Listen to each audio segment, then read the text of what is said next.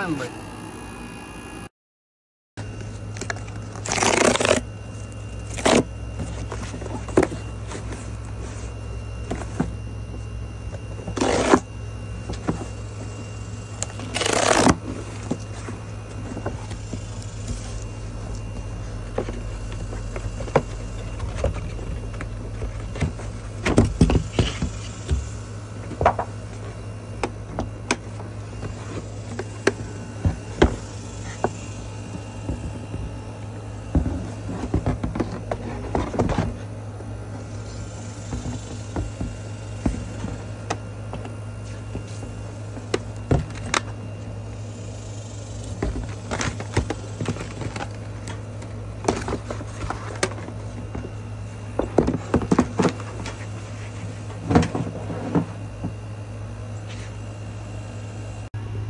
I got it plugged into my little Blue Eddy. It's drawing between 33 to 38 right now while it's looking to boot up, find the satellite. Got one cord hooked up to the inside of the dish. The modem and the dish, everything is all inside there, so that's all I have to hook up, and the satellites are pointed that way, so everything's pointed correctly. And let's see what it says. I think it connected pretty quickly with the cord and the power block that comes with it, and it's like a 15-meter cord that has barrel connectors on each side. One plugs into the antenna itself, the other side plugs into the power block, or whatever you call it. You plug that into your wall outlet, or plug it into your inverter or your power generator, whatever you're using there. Now, what everybody wants to know is, you know, how can you hook it up to 12 volts? Well, when you buy this, they don't give you a cord specifically for that. So what I did was I Googled it and see what everybody's using and the proven ones. And there is a couple on Amazon that sell the right cords. So I bought one of those, but it was only about 3 foot long. And it's a USB Type-C connector, and it's a PD, and it supports up to 100 watts, and that's what you need. On the other side is the DC male that you plug into your Starlink right there. Okay, the reason it says PD is because that stands for power delivery, and what that does is it's a technology that allows a single USB-C cable to provide power and data to a device. And it's designed to work with the existing USB systems, but it offers several advantages, and most of it being that it gives you a little bit more power.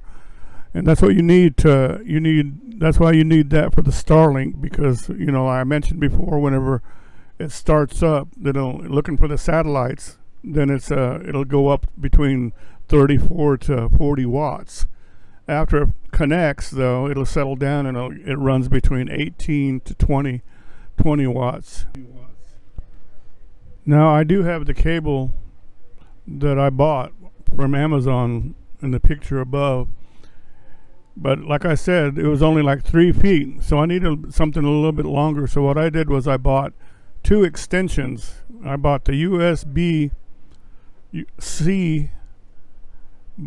cable that was an extension, but it's PD rated also, so it's up to 100 watts also to make it safe. So I bought 2 of those. They're 6 feet each, makes 12, 13, 14, 15 feet was the total length.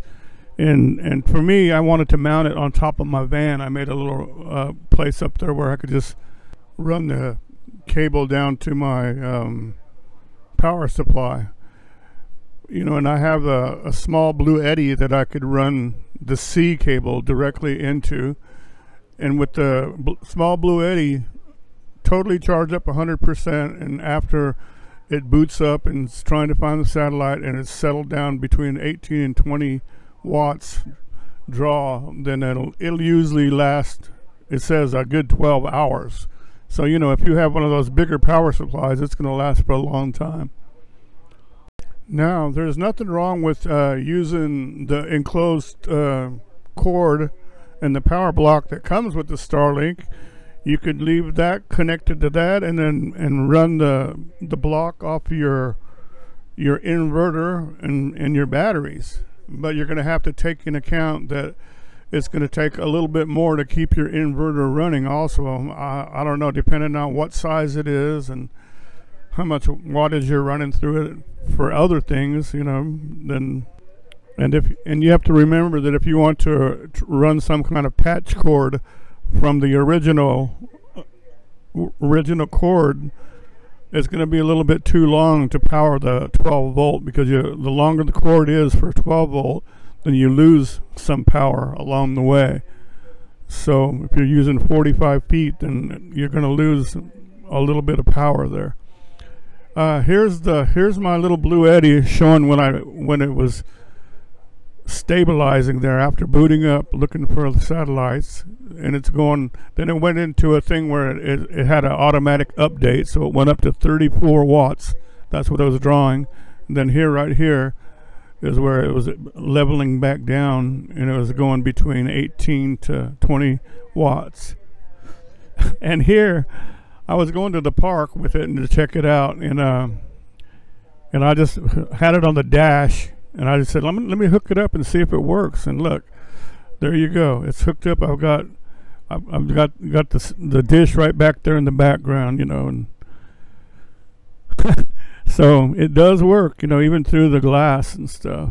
By the way, on this particular day, I went out to this small local lake and did a little bit of fishing. Didn't catch anything, but I said, let me do a live stream and see how the Starlink works out there, and it worked pretty good, you know.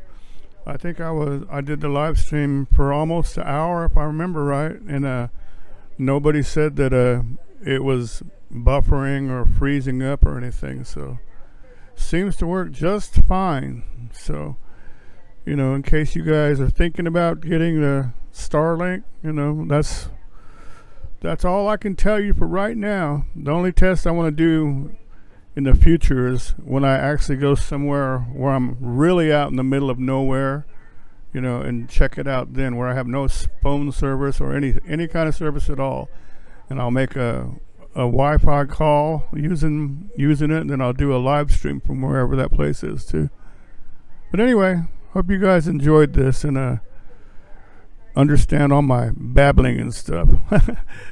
Thanks a lot for watching, and we'll catch you next time, man. Have a good one. Take it easy. Bye.